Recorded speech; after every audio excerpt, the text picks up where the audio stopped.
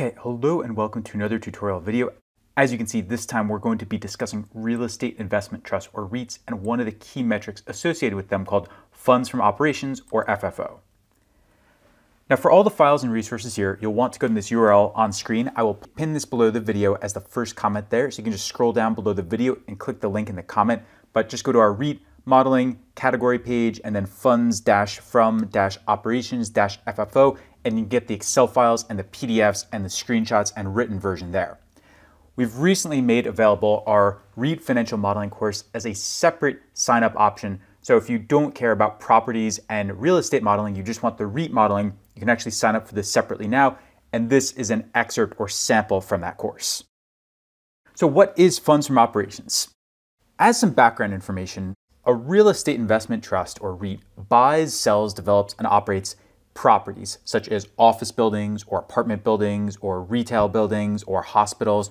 Normal companies can do this as well, but the difference is that a REIT has to comply with special requirements, the most famous one being that it has to issue 90% of its net income as dividends in the US, and if it complies with these requirements, it is exempt from corporate taxes. There are others related to how much of its assets are related to real estate and its overall business activities and so on, but this is one of the most famous and important ones. So when you're analyzing a company like this that is constantly buying and selling and developing properties and also issuing a high amount of dividends relative to its net income, the analysis and the key metrics change. Funds from operations equals a REIT's net income plus its real estate related depreciation and amortization. Then you reverse the losses or gains on property sales, and then you add back impairments and other types of losses. So if we go and look at our simple Excel file here, I've imported some financials for Avalon Bay, a leading multifamily or apartment REIT in the US. The FFO calculation would look something like this. We would start with the company's net income, which is simply at the bottom of their income statement. We would then go and add back their depreciation. Now there may be some depreciation that is not real estate related, but for a REIT like this, probably 99% of it is real estate related, so we're pretty safe adding back this number. Then we reverse the gains and losses because these are not really recurring items. They're probably not going to happen to this amount every single year, so we add them back as they're non-recurring. And then we can adjust for other types of losses, such as casualty losses relating to insurance, maybe something relating to FX or investments or other things like that. And that gives us the FFO number. The company provides its own, and our estimates here are quite close to theirs. FFO is an improved version of net income that more accurately reflects the performance of a REIT and its ability to issue dividends. It does not replace cash flow-based metrics like free cash flow or unlevered free cash flow. It's really an improved and more relevant version of net income. So you can't use it as a direct input into a DCF analysis, but it can be one of the steps you use to derive a metric like free cash flow or unlevered free cash flow. And to illustrate this, I've added this section in the Excel file that shows a couple different REIT-specific metrics and some that are also not REIT-specific. We have net operating income, we have funds from operations, we have unlevered free cash flow, and then we have free cash flow here. And funds from operations is about twice as high as normal free cash flow, and it's significantly higher than unleveraged free cash flow as well. So you can see how using FFO in a DCF and pretending that it's the same as one of these can give you very misleading results. You really can't do that, and if you do want to use FFO, you have to change around the analysis quite a bit. So that's the short version. Now here's what we're going to cover in more depth if you want more details on any of this.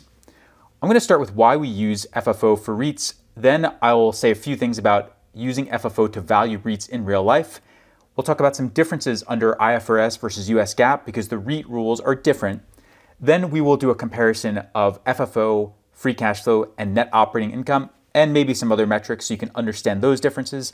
And then we'll look at adjusted funds from operations, or AFFO, and some other variations of FFO that you'll see, especially outside the US. Let's start with the motivation and why we use FFO for REITs. For many normal companies, you often make dividends a percent of net income or after-tax profits in the projections. You can look at an example of this if you go to our tutorial on the dividend discount model. Now, REITs have to distribute 90% or some other very high percentage of their net income as dividends to qualify for no corporate taxes or an extremely low corporate tax rate. So you might think that it makes perfect logical sense to make dividends a simple percent of net income for REITs. But the issue is that there's a bit of a paradox here because for a REIT, net income is not necessarily the best way to determine how much in dividends they can issue, and it's not necessarily the best way to drive those dividend projections. One issue is that big non-cash charges like depreciation and gains and losses can distort their earnings and make the REIT look much worse than it actually is. So let's go back here and I'll illustrate. If you look at Avalon Bay's income statement, if we just take this at face value, we have this very large expense here for depreciation. And if you look at the impact, overall, it reduces pre-tax income by something like 40% over what it would be without this depreciation. Meanwhile, we also have some very large charges here for gains and losses that make a pretty substantial impact too, maybe 25, 30, 35% impact on pre-tax income. The issue with this is that for a REIT, this depreciation item is almost meaningless because most properties actually rise in value over time.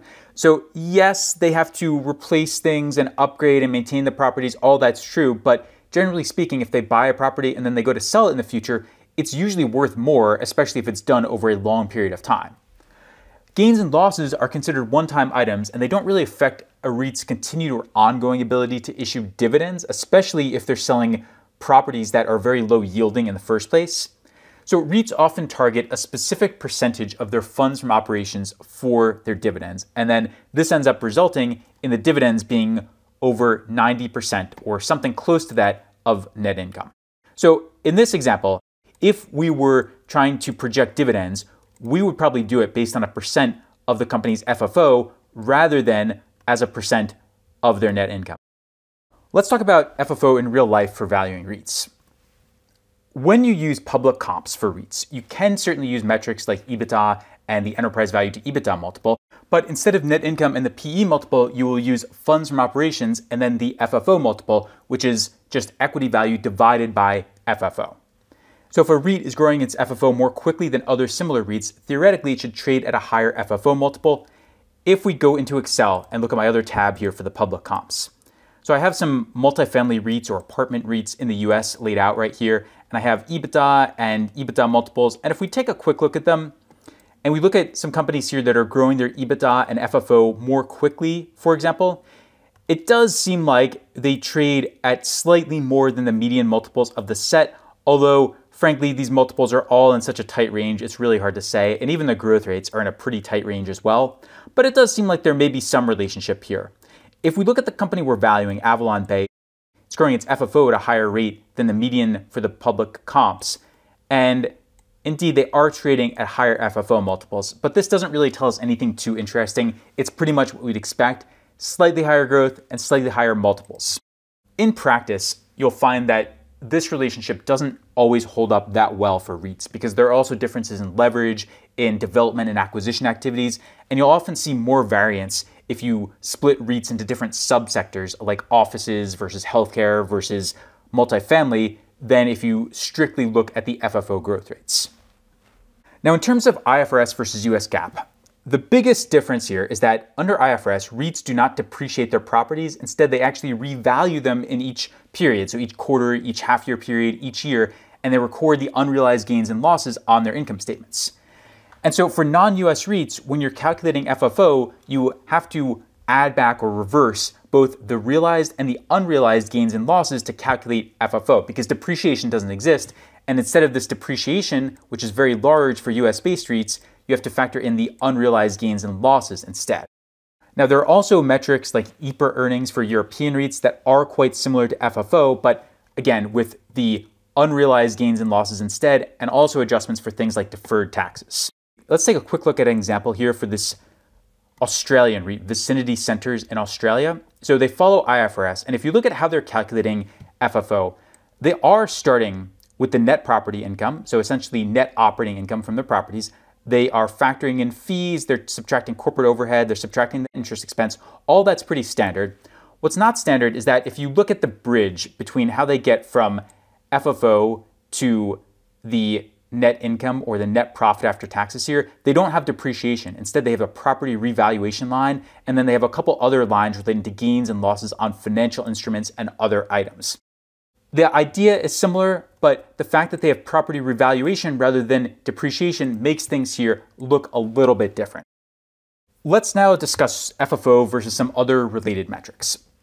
So free cash flow is different because it fully deducts the reinvestment in the business via the change in working capital and CapEx. I have the standard formula for free cash flow right here, but let's go into Excel and take a quick look at this.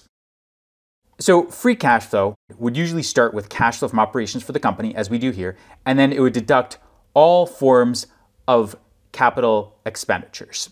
Now for a REIT, this gets a little bit tricky because you're obviously going to deduct the recurring maintenance CapEx, but acquisitions, developments, redevelopments, non-real estate CapEx, some of these items are in the gray zone, but we would say that in general, you do want to factor in all these, and you also want to factor in the proceeds from asset dispositions because this is a recurring activity. REITs are constantly buying and selling properties, and so you want to reflect these proceeds in the free cash flow figures.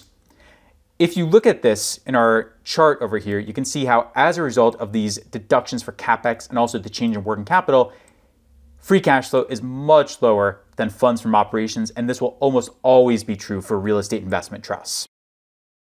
FFO really understates the spending that's required for long-term growth, and so it's not comparable to free cash flow. Net operating income is another real estate specific metric. This is sort of like a property level EBITDA, and the way we calculate it here is we are just taking the REIT's property revenue, we're ignoring fees from other sources, and then we're subtracting the property operating expenses and the property taxes. And so this does not factor in the corporate overhead, the interest expense, not the depreciation, not the general and administrative expenses, basically nothing down here in corporate overhead and other expenses. So once again, this paints an even rosier picture than funds from operations because at least funds from operations has a deduction for the interest expense, but net operating income doesn't even have that. For the last part here, I'm going to discuss other variations of funds from operations. Probably the most famous one is adjusted funds from operations, or AFFO. People normally define it as FFO minus recurring maintenance CapEx. Then you adjust for the amortization of lease intangibles and the straight lining of rent and some other adjustments that bring it a little bit closer to actual free cash flow. So the idea here is that since you are deducting the recurring maintenance CapEx on the existing properties, it gives you a better idea of what the REIT needs to spend and what it's generating from its existing properties after the maintenance costs required to keep them operational. AFFO tends to be the most useful for office, industrial, and retail REITs because there are multi-year leases in all these, and that creates sometimes a very large adjustment for the straight lining of rent. If we look at this Australian example for vicinity centers, you can see how they calculate AFFO by taking FFO and then deducting the maintenance CapEx and then also the static tenant leasing costs here. They're essentially trying to make this reflect what they're really generating from their existing properties after these long-term maintenance costs. Now, AFFO still does not deduct the change in working capital or growth CapEx on new developments or new acquisitions or things like that. And so it's still higher than free cash flow, and it's still not a direct input used in a DCF in most cases. Another issue is that every REIT calculates it a little bit differently, and that's a big problem with a lot of these metrics, and that's why we generally like to stick more closely to the standard ones like funds from operations that most people and companies agree on. Let's do a quick summary now. Why we use funds from operations for REITs. It gives a more accurate view of a REIT's overall operational performance, and since it adds back depreciation or unrealized gains and losses under IFRS and also adjusts for realized gains and losses, it is essentially an improved version of net income. To value REITs in real life, you can use FFO and you can make it into a valuation multiple, equity value divided by FFO, or the P to FFO multiple. If a REIT's growing its FFO more quickly, it should trade at a higher FFO multiple. Under IFRS, REITs do not depreciate their properties. Instead, they mark them to market value periodically, and so you make that adjustment instead of the depreciation adjustment as you would under US GAAP. With these other metrics, free cash flow is much lower because it deducts all CapEx, both maintenance and growth CapEx. Net operating income, on the other hand, is much higher because it does not deduct the corporate overhead and the net interest expense. And then there are other variations, such as adjusted funds from operations that does deduct the recurring maintenance CapEx, and sometimes other items like the straight lining of rent and amortization of lease intangibles and other things that make it a little bit closer to the REIT's actual cash flow. That's about it for this lesson. Hopefully now you know a little bit more about real estate investment trusts, how to value them, and how to calculate this type of metric.